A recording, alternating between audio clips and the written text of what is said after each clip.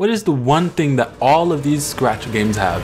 They're all 2D. Every single one is 2D. I'm gonna make it out of 2D Scratch and I'm gonna make a 3D game. Is it possible? But Scratch is 2D. How are you gonna make a 3D game? Okay, nerd, let me show you. First things first, Scratch, get out of here. So the first thing I need is the background. I'm gonna be making a Subway Surfers ripoff. It's gonna be better than Subway Surfers. So this is Scratch Surfers 3D. Now let me add a separator. Okay, I might not be even, but we'll fix that later. I need the player. Should I draw it? No, I'm not gonna draw it. Okay, we got a wide selection of sprites here at disposal.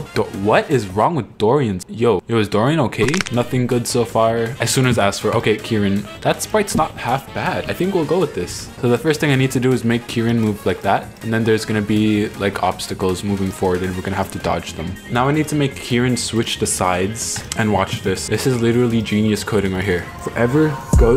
Oh wait, hold on. Hold on. Cut. Set side 2. Okay, now we're gonna use some complicated math. We're going to subtract the key right arrow. Arrow keys are for noobs. Hold on. We're using WASD. Subtract D from A, and then we're gonna set X to side times 100. Boom. Look at that.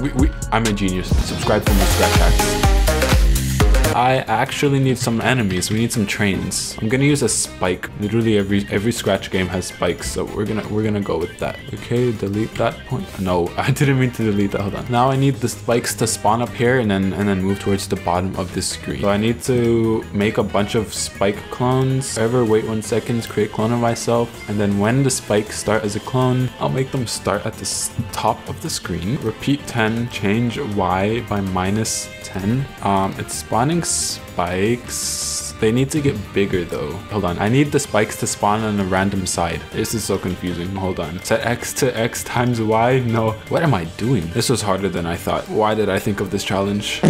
Wait, now it shrinks. I need to make a minus point. Okay, now they get big. Hold on, let me add another plus. Okay, it's getting slightly bigger. There we go. I mean, it kind of works. Okay, I think the 3D effect is going pretty good. It needs to get faster as it goes to the bottom of the screen. Go to Y times Y position times Y, maybe? Okay, that was not a good idea. Y plus Y position? What am I doing here? Is it even working? Oh, there's so much code here. I can't imagine if I was making a maze game, this would be so much more complicated and boring. Maze games are boring. Wait, that kind of works.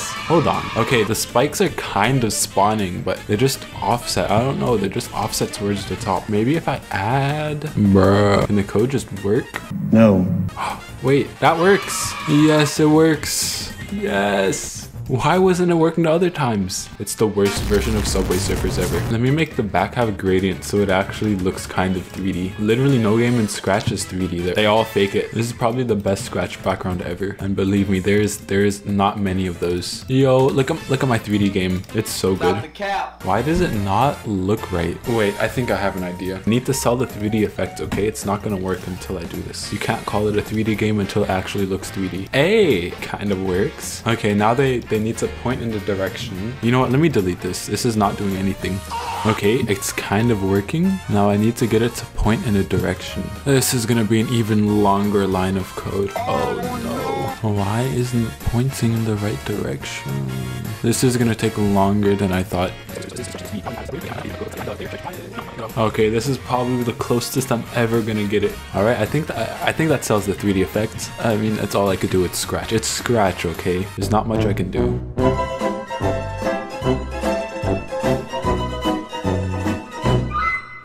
Okay, now I need a game over screen. I'm not gonna ridicule the player for dying this time. If you play this game, you have skill. You don't deserve to be ridiculed. You're terrible. That fits the game perfectly. Okay, when green flag clicked, hide. When I receive, game over. Go and go to front. Okay, now I actually need to detect if the player is touching those spikes. Okay, first thing I need is a hitbox. The hitbox is gonna be at the bottom of Kira's feet. Okay, I think that works. Wait, I just died. How does that work? The thing is past me. I'm gonna have to do that hitbox thing that I did in my last video. That did not work out well for me. Then the last video I tried making a hitbox, I almost rage quitted.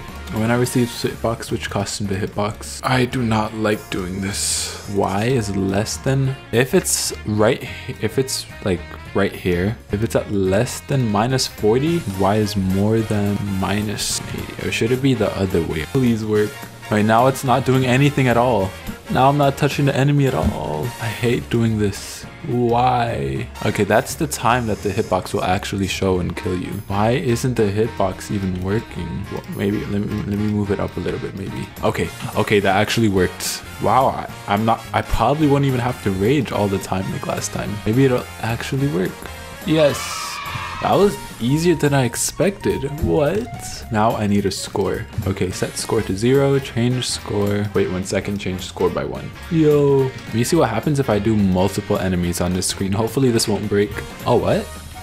This is actually hard. Wait, but nothing is spawning in the sensor. This is actually fun. I have done it. I made a 3D game in Scratch. Oh, wait, what? No. Set ghost effect to ghosts. This game is actually hard. What? Okay, let me try adding some trees. Tree.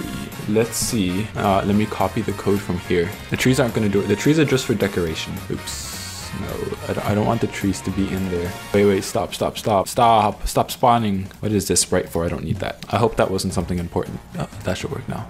Okay, the trees, they need to go somewhere else. I can't see. Why are the trees on there? Get off of the path. The trees need to get off. And I broke it. Okay, random X. I broke it again. Why do I keep on breaking it? And they're spawning on the road again. Will they please spawn off of the road? There we go. No, they keep on spawning off of the road. Let me take this out. They're spawning on the road again.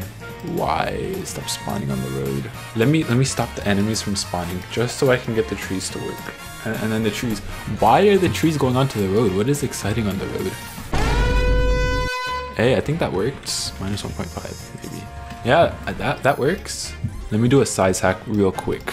Set size to 1000. To pick random 150 to 100. And set size to size. Oh, I already have it in there. Wait, no. Let me set size to 50 plus size. Awesome. Why are they? It insists on spawning in the road. Okay. Why is it spawning in the road? Oh, this is the size. I thought I was changing the random X. Okay, when random X is 100, they start spawning in the road. Let me do more. That works. My 3D game in Scratch is complete. No, I keep on dying. Hold on, let me hide this variable. 80, okay.